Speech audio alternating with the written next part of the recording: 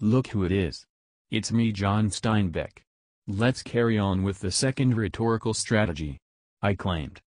We carry them along with us like invisible tails, the story of original sin and the story of Cain and Abel, because it is everybody's story.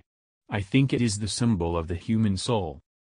I alluded to the biblical Cain and Abel constantly in my book because their story represents, what I believe, the essence of every human being. What is this story, you ask? It's a parable in the Bible that revealed the ancient and inescapable feelings of mankind, anger and jealousy. These feelings have the ability to overpower the existing morals in an individual and cause them to take harmful actions. These moral lessons from their story stays within humanity forever, like tails. Even when a tail is cut off, a stub remains, and so will Cain and Abel. Their names don't appear every day, but their presence will always be with us.